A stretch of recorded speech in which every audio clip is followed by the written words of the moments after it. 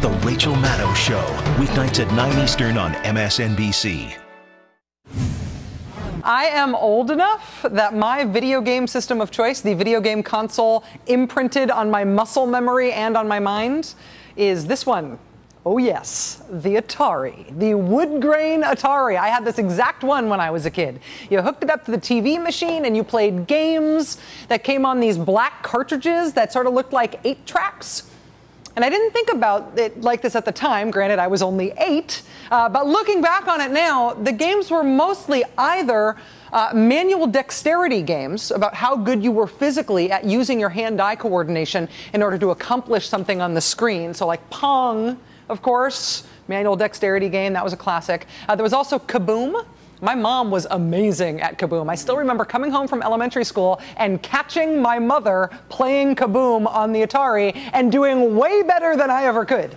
Other manual dexterity games were things like Frogger and Pac-Man. I mean, there's a little strategy involved in these games, but it's mostly just about manual dexterity and hand-eye coordination. Then the other main category, it seems to me, was killing games. Space Invaders, right, where the aliens are trying to kill you and you're trying to shoot them. My favorite killing game was called Adventure, where you were a little sword, right, guy that walked around and you were like a little block and you picked up the sword and then you poked things with the sword and you killed dragons that looked like ducks and stuff, see? That was my favorite. I mean, there were definitely exceptions, right? But the two broad categories of early video games measured either your best fast twitch hand-eye coordination, like the stuff my mother was good at, or best combat, killing the dragon ducks. Those are the things that I was good at. The one smash hit early video game that sort of broke that dual model, that was neither, was a game called SimCity. In SimCity, what you were doing was essentially urban planning. Basically 0 manual dexterity required, and as far as I remember, 0 killing, too. In SimCity, you were building a new urban environment, including utilities and population centers and schools and stuff. SimCity was urban planning as an after-school entertainment.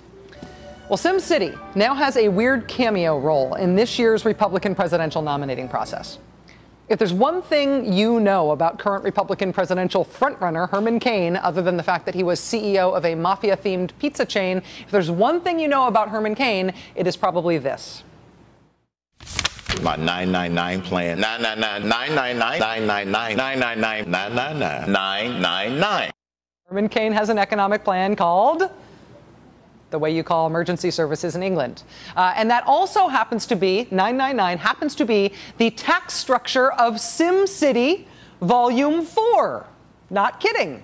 That's how it's set up, the tax structure in your simulated world. 999.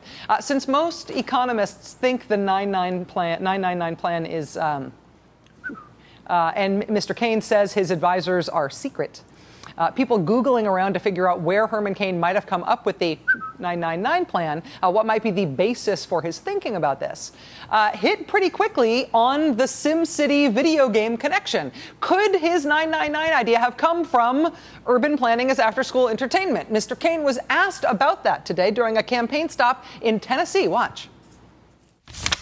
Today says the 999 is modeled after a Sims video game from 2003. What do you say about that? You said you had original ideas, successful people around you thinking those ideas up. Is it an original idea or modeled after a game? It's an original idea, and to people who say it's modeled after a game, it's a lie. That's all I'm going to say. It is a lie. You see, that's the difference when you become 1 and 2 in the polls. People make up stuff. That is a lie, and I'm not going to take it back, and I'm not going to politically say, well, unfortunately, that is not totally true. It's a lie. Thank you. Thank y'all very much. No, thank you very much. Herman Cain giving up the opportunity to cultivate the aging but still enthusiastic urban planning video game market by claiming proudly his 999 plan's SimCity origins. Mr. Cain denying that allegation.